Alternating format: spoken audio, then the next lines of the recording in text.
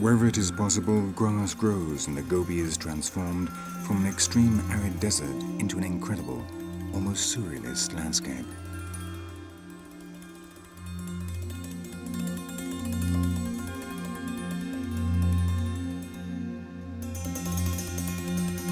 Everyone wants to take advantage of this gift of nature while it lasts, and the desert is populated by humans and animals from the high steppes which surround the Gobi.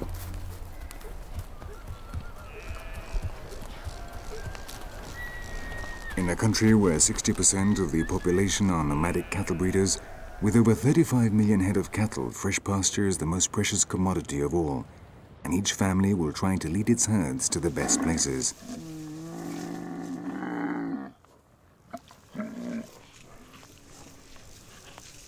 But here the camel continues to be king.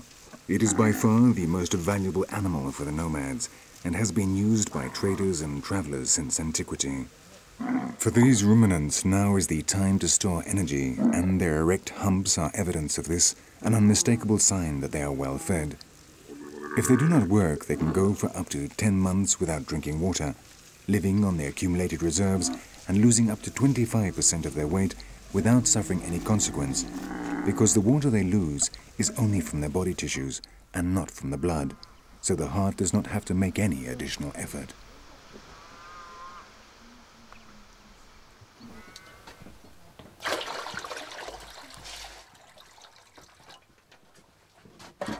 For over 80 years, the Tansendaryá family has moved to this region every summer with their 200 horses, 800 sheep and goats, and 200 cows. They continue to be prosperous cattle breeders, despite the fact that 2 years ago a particularly harsh winter killed over half of their cattle.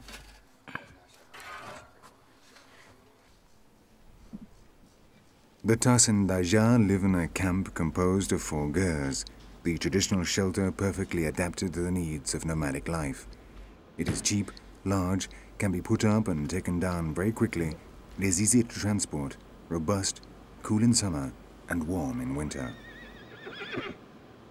The gers always face south, and the entrance is painted in bright colors to ward off evil spirits. Inside, the stove, which also serves as heating, stands in the center, and around it the beds, a few pieces of furniture, and most of all the Buddhist shrine.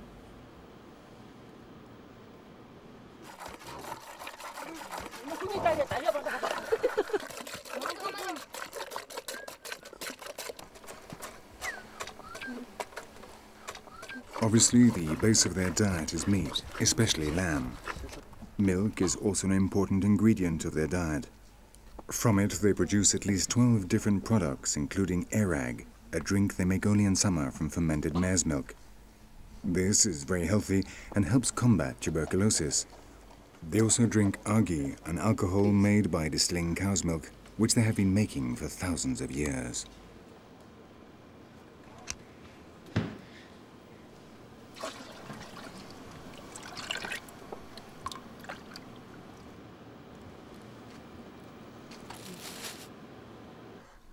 While the women remain inside the gers, taking care of the home, the men get ready for one of the favorite activities of these nomadic herdsmen, breaking in the colts born the previous spring.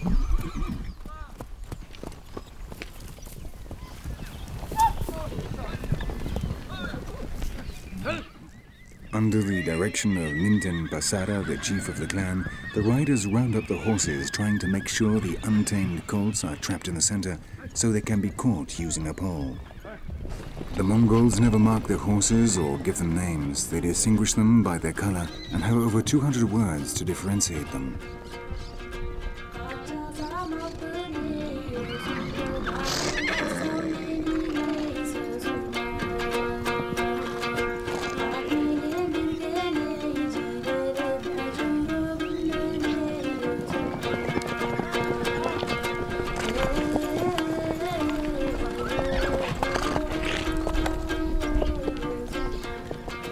For them, the horse represents much more than simply an animal used for transport and carrying goods, which they began to tame 4,000 years before Christ.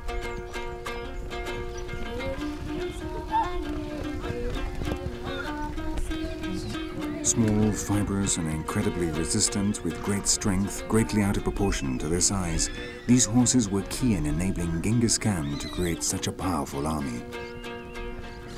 The chronicles tell us that the soldiers slept on their mounts while they continued to travel through the night. When food was scarce, they even drank the blood of their horses.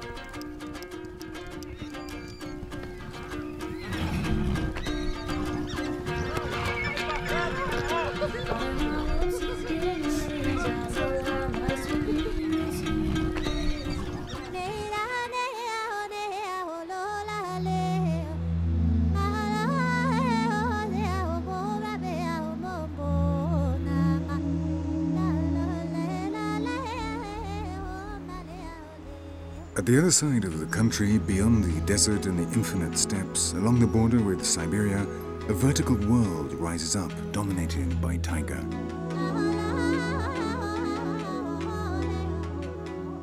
Taiga is a Russian term for the northern forests composed of firs, larches, and silver birches, perfectly adapted to the strong winds and the low temperatures.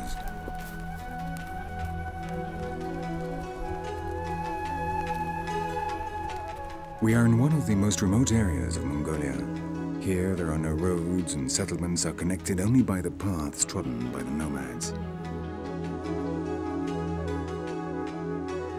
At the end of the summer, the meltwaters from the mountains cover the majority of the surface of valleys and grasslands, making it extremely difficult to move the cattle from one place to another. For the Dahat, the inhabitants of these lands since the days of Genghis Khan, it is time to transfer the herds from the highlands to less demanding regions where they will spend the autumn.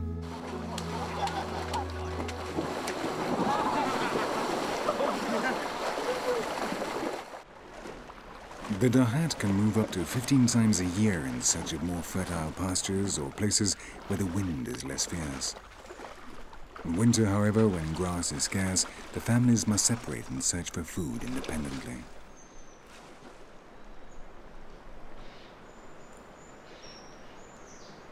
The only boat raft still remaining since the Russians left cannot carry all their cattle from one side of the river Tsangan to the other. But here time is not important, and while they wait, they chat and drink tea. If they cannot cross today, then they'll do so tomorrow.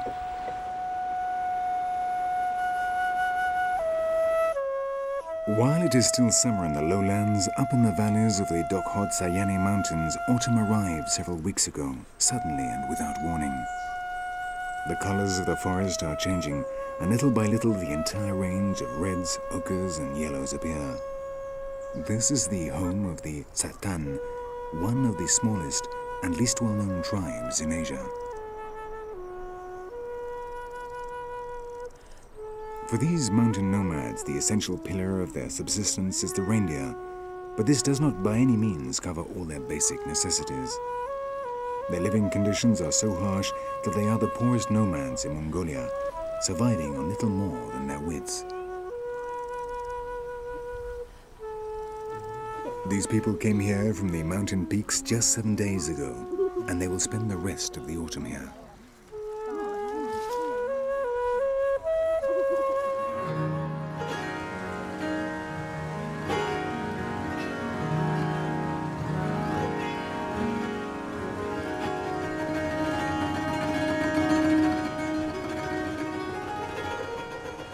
Though it is only at the end of August, the first snows appear and gradually the forest is covered in a blanket of white.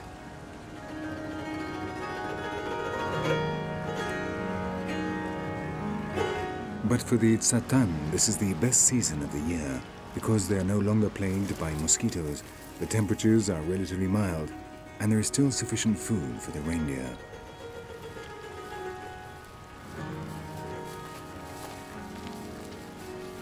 Their day begins with the milking of their animals. At this time of year, the reindeer are milked twice a day, and from the milk they make butter, a cheese called aurul, cream and yogurt.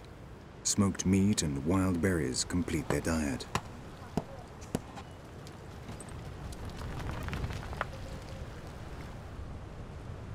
The life of the Tsaatan has never been easy, but since the arrival of communism, part of their culture, traditions and daily life have been destroyed. The herds of reindeer, which had belonged to them since time immemorial, became state property. Some Tsaatan preferred to kill them rather than see them disappear. They had to answer to a Mongol official who was completely ignorant of their customs and traditions and forced them to comply with very strict rules entirely unsuited to a nomadic lifestyle.